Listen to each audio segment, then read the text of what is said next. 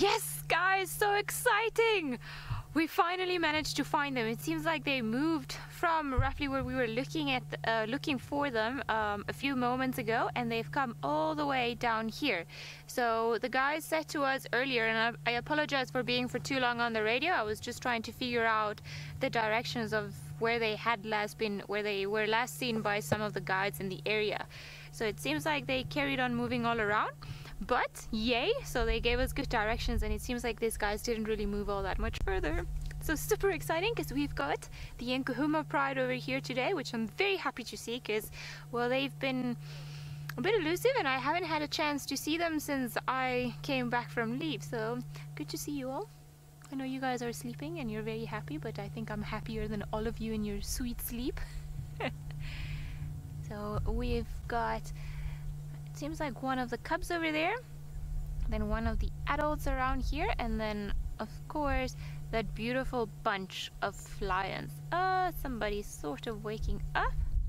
One of the cubs. Have you got a bit of an itchy paw there? Oh, they are sleeping beautifully. So from what I can count, we've got 1, 2, 3, 4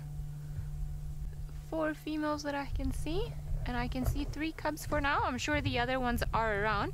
We just don't want to move around too much now that we found them, because we don't really want to disturb them. But I'm sure they're here somewhere, because the grass is a bit long, and if they're just sleeping further behind the bushes to our left, then we won't be able to see them too much from here. But exciting news, the Nkuhumas are still here. Isn't that sleeping in style? I think that's a proper sleepy kitty. I think it's one of my favorite things that lions do when they sleep with all 4 legs in their belly, or they just sleep on their backs with the belly facing the sun. It's just such a happy way of sleeping, isn't it?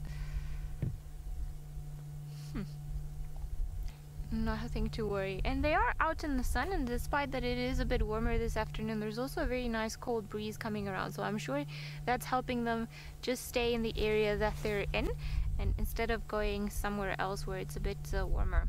Seems like somebody's got a bit of a, I don't know if that's a bit of mud or if it's a wound that she's got down there. I think maybe it looks like a wound, doesn't it? Like another bite mark. Nothing to worry about, really.